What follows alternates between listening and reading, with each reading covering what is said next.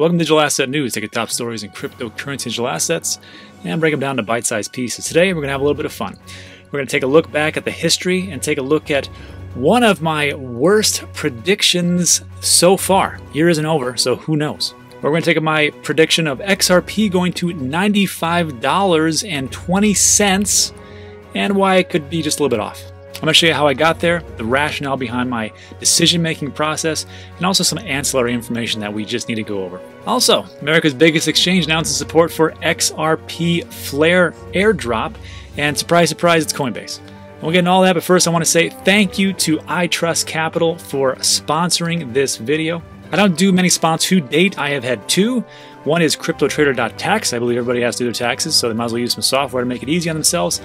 And I Trust Capital, because I believe everybody should have, or at least look into, a IRA. Because if you live in the States and you believe that Joe Biden is going to get into office, you have to watch out, because Biden's new tax plan is going to raise tax revenue by $3 trillion over the next decade. And the reason they're going to do that, or how they're going to do that, is they're going to tax the living tar out of long-term capital gains. And these could be as high as almost 40%. So if you're into cryptocurrency digital assets, which I think you are, and you have a traditional IRA somewhere else, or an old employer plan like a 401k, 403b, military TSB, or 457, then you can move them tax penalty-free to a crypto IRA at iTrust. Also, if you want to start a brand spanking new IRA, just go over to iTrust Capital. There's a link in the description.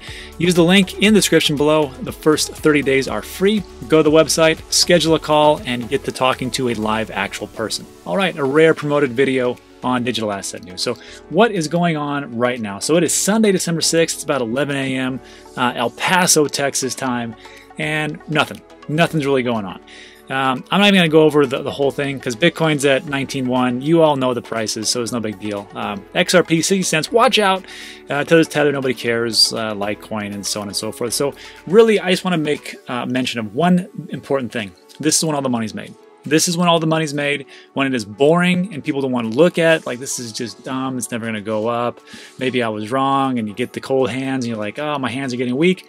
This is when all the money's made, because this is when you dollar cost average in and you put money into it when nobody else is doing. Also, the second time to make a lot of money is when everything goes down. So just remember that, sure, it's boring, sure, there's really nothing really too much going on, but again, this is when all the money's made. All right, let's jump into today's big stories. So we don't know where we're going until we know where we've been. And I'll tell you where I've been, making crazy predictions last year. So two of my biggest videos, I would say, is Ripple makes 2020 prediction, had 56,000 views, which is okay. But this one over here, the Bitcoin XRP price in 2020, had had 263,000 views on December 21st. So December 20th, 56, and then this one. So not too bad, but really I'm ashamed sometimes of these videos because, I mean, the price prediction is just outrageously ridiculous. So again, it all depends on where you were. And I really want you, as we're watching this, just kind of think to yourself, you know, what are my decision biases? Where could I have probably looked a little bit deeper? What was my flubs? Where were my errors? Because, you know, we have to take a look at the errors so we can actually, you know, make improvements going forward. So the first minute or so, just me talking about, you know, how we got here. And this was actually a report brought to us by Ripple Insights. And of course, they have a little agenda when they put these things out. But, you know, when I was reading it, it made a lot of sense. So this is what we got. XRP price as it relates to the halving and as we see it compared to the price of Bitcoin, how Bitcoin has gone up from each halving to their all-time high. All right, so first of all, great music. Yeah, I used to do a lot of music in the beginning. I think I started this channel around December, like end of November, early December. So yeah, this makes sense of what I was doing back then. But let's just rewind this for a second. This is what I'm going to go over. So what I did here is I used fractals. And I took a look at the first, second, third halving for Bitcoin. And I just saw how much percentage gains it was each of those halvings, or halvings, whatever you want to call it. And I just kind of extrapolated the data from there and said, well, you know, if it was 6 cents, you know, when during the first halving for XRP, then the second halving, this is what happened. It was $3.40. So that was a gain of about 28x, so or 56x. And then, so the next one, if we cut it by half or so, we'll get to about $95.20. So I will say this. The time frame is still off because I said, well, it could be in 2022, but I have to really review this and go, I don't think it's going to happen.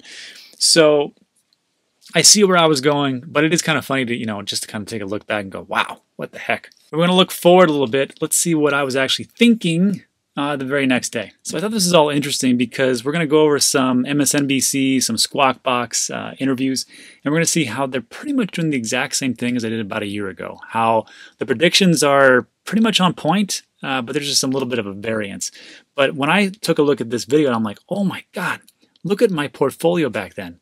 This is exactly what I wanted to do. I wanted just to keep it small and just have a little bit and not blow it up like I did in 2017. Well, unfortunately, it repeats itself, and now my portfolio looks like this. Holy smokes, I went off the deep end. I know some people talk about, well, you got to get in these low cap gems to make the most amount of money when they're just, fractions of a penny and so on and so forth. You can make a lot of money that way.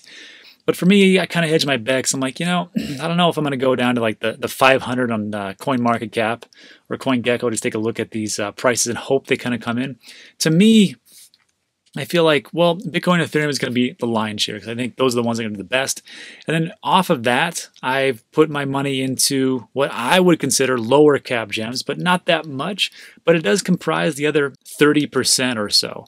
And I will just tell you this. Out of all these different projects right now, the ones that I dollar cost average every single day still is Bitcoin, Ethereum, Cardano, and Voyager. Those are the only ones. All the rest of them, I have my positions. I'm pretty good right there, and that is pretty much it. The reasoning behind it for me is pretty simple. I think Bitcoin's on the public consciousness. I think it's going to do very well, so I'm going to keep adding. I think it can go up to, at least 100,000 2021. Make another prediction right here. Let's see if it comes true. And it might even go up to 250, 300,000. I don't know. So I will still continue to add in until it hits around 35,000. Then I will not dollar cost average because I think it's going to go past that, hit the all-time high of whatever that could be, 100, 300,000, I don't know, and then come all the way back down to around 30, 35,000. So after 30,000, I will not dollar cost average in. I'll let the market retrace. Ethereum, I think, is going to be very big, going to be huge. And if it's not Ethereum, I think it's going to be Cardano. So it's one of those two. However, I've always said that I think there's room in the space for two. You can't dominate the global environment with a new technology, with just one technology and have it just go all the way around. I mean, you could. I mean, actually you could. Look at Amazon. That's really a new technology if you think about it.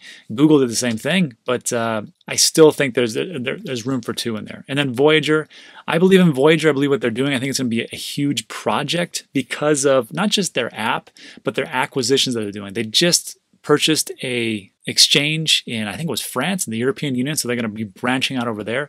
Also, their token, I think I see it just like the Binance token.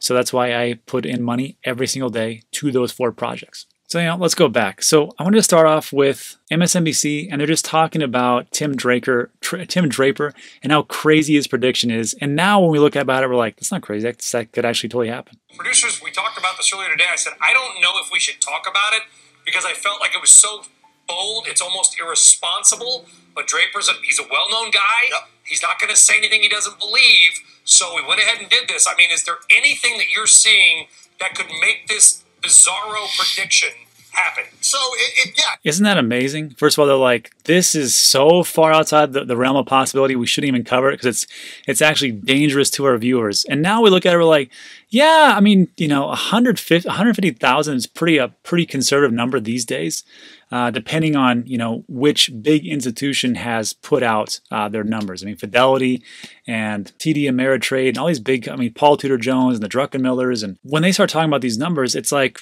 oh, okay, well, that's what it's going to be. And it's not a big thing. And it was just a year ago. So it's amazing how things accelerate so fast. You know what? It sounds bizarro, but it wouldn't be out of the realm of what Bitcoin has done in the past. And so that's why I wanted to bring up this chart. And just to be clear, this is not my call, but I just want to take a look at what Bitcoin does. So the chart we have here is a log chart of Bitcoin since 2013.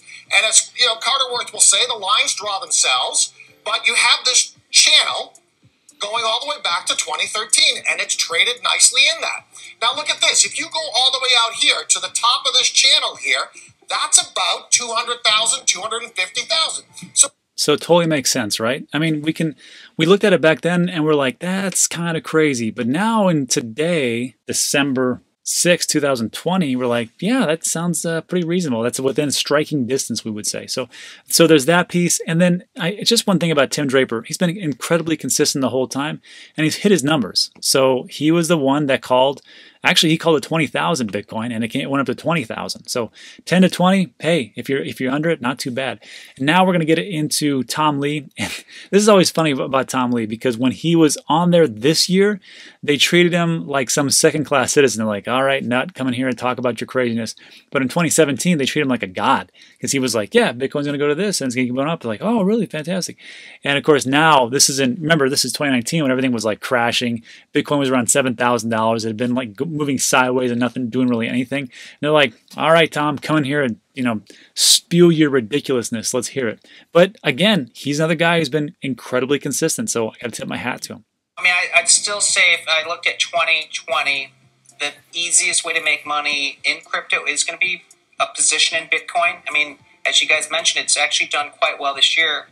So I think Tom here is a Bitcoin maximalist. The thing is with Bitcoin, I think it's the safest bet. I do personally, because I mean, everybody knows about it. Institutions are getting in. I mean, old school legacy places like Fidelity now has Fidelity Digital Assets, and they're going to push a lot of people to Bitcoin and Ethereum. So I think that's the safest bet. However, if you think about it, for Bitcoin to go up to its all-time high, it's around 7,000 right now, somewhere around there. It's December 21st, 2019. So for it to go up to its all-time high, it has to roughly triple, right? 7 times 321, my math is correct. And the all-time high was around 20,000. Okay, triple. But if you look at other digital assets like XRP, right now it's at 20 cents. If it tripled, that'd be 60 cents. Its all-time high was $3.40. So what is it, 8x, 10x? 2, 4, 6, 8. Yeah, so I'm not real good at math, and I'm still not. But that was the thinking back then. I was like, you know what? There's more upside. I mean, I still think about, XRP. There's still major upside, because just to get back to its all-time high, I mean, look, that is another 10x. Well, not now, but when it was 25 cents, 30 cents or something like that. And of course, yeah, I could have made it. But I mean, I was like, wow, I don't think Bitcoin's going to get back to its previous all-time high. And here we are. We're almost, I mean, we just hit it not too long ago. Actually, we exceeded it, not like about a week ago. I did say, though, back then, I thought that the safest bet was Bitcoin. That was a year ago. And I still say the exact same thing. Actually, I was on Jerry Hall's show. And at the very end, I asked everybody who was on the panel, I said, if you have $10,000 and you have to bet your family's future on it, what coin, what would you put, which cryptocurrency would you put that into? And it could be anything. Beta Avenue and Crypto Siege, without hesitation, said XRP. Jerry at first said Bitcoin, but then we put some other parameters in. He said, yeah, okay, I'll go XRP. You know what? I'm still going to go Bitcoin because it's the most conservative. No, it won't. It could not potentially make the gains that XRP could, but we don't know what's going to happen. XRP could be deemed a security. Now, before you throw your fist at the screen and start screaming, you never know. It's not like the wheels of justice are perfect. Let's just be honest. And they could do that, and that could sink a lot of things. It could still take off. It would just take a heck of a lot longer. And there could be other issues that are out there. So I think that XRP could be a great play for you if it all works out. But for me, I'm just going to say, you know what? I'm going to go a little bit safer and then go with that. Now, am I going to sell my XRP? No. Like I've said before, I will go down with the ship. I will go down as long as it takes, because guess what? I've got nothing but time, and if it doesn't make it, it's okay. I've already lost a whopping like 80% now, 75%, somewhere of the value of that position. So another 20% is not going to kill me, and I just don't care. So now that I look back on these videos and I see just the positions that a lot of the people have, I respect their decision even more, just to hold strong with, this is what I see it's going. This is what I believe it to be. They're not all over the place. You know, some people might say that they're charlatans just for their initial prediction, but it's what they truly believe it's going to be.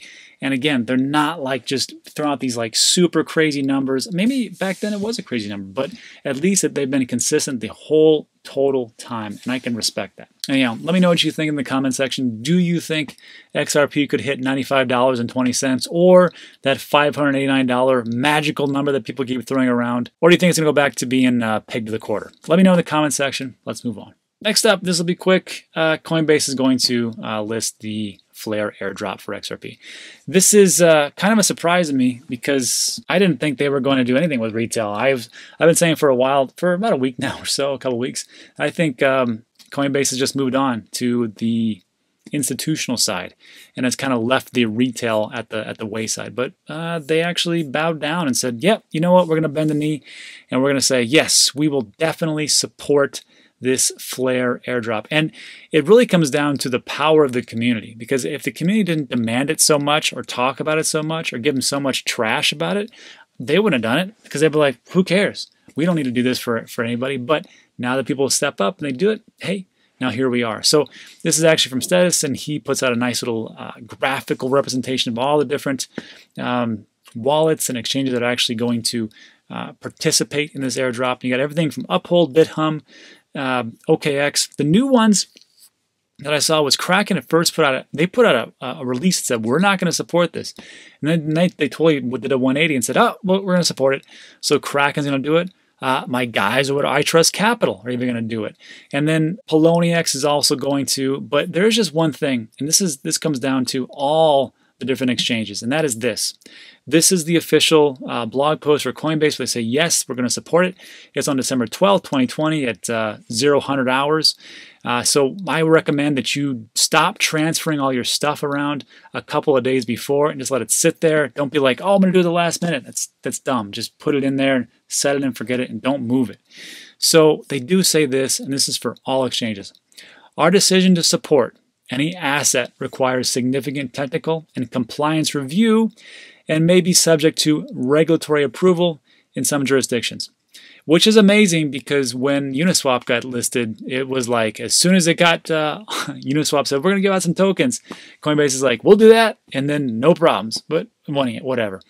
We therefore cannot guarantee when or if Spark will be available for distribution in any specific jurisdiction at this time. So this goes with all the exchanges. If they don't want to list it, they're not going to list it. I don't know how that's going to work as far as like getting it off the exchange. Maybe Nano Ledger will support it, or maybe they'll have their own wallet. I have no idea.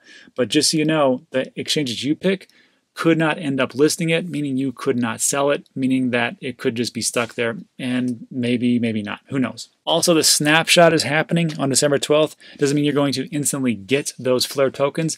It's going to be until Q1 2021, so just be aware of that. And lastly, there's two wallets that I don't see here. I don't see Celsius anywhere here, but Celsius is going to support it. You can do a search for Celsius XRP airdrop, and there'll be a video there from a guy named Nuke, the Chief Technical Officer. Also, Alex Mashinsky came out on YouTube and did the same thing on one of his AMAs and said, yes, we are going to support it. Also, Voyager is also going to support that. I had messaged Steve last week. I said, hey man, I know you're getting ready for your big Giants game, which they're going to lose. I said, are you guys going to support the airdrop? He said, yeah, we said it on Twitter, but not in a formal release, but yes, we are. Go Giants, da-da-da. So Voyager will also be supporting, and you don't have to do anything. You just leave it right there, and that's it. So as far as I can tell, it seems to me like most, if not all, well, most, you can't say all, most of the big exchanges and big wallets are going to support this. And that's on top of Binance and Binance US as well. And that is really it for today. Don't forget to check out iTrustCapital. The link is in the description below. Just go over there, schedule a call, talk to them as long as you want to. It's great talking to a real person. And then get these things done before these crazy taxes get enacted. Or even if there's no crazy taxes that come up, you're still going to have to pay taxes. So try to minimize those as best as possible. All right, so thanks for sticking with me to the whole thing. I really appreciate it. If you like these types of videos, there's going to be 2 more that's going to pop up on your left and right. Not sure, I'll let YouTube do their magic. And that is it for today. So thanks again, really appreciate it, and I'll see you on the next one.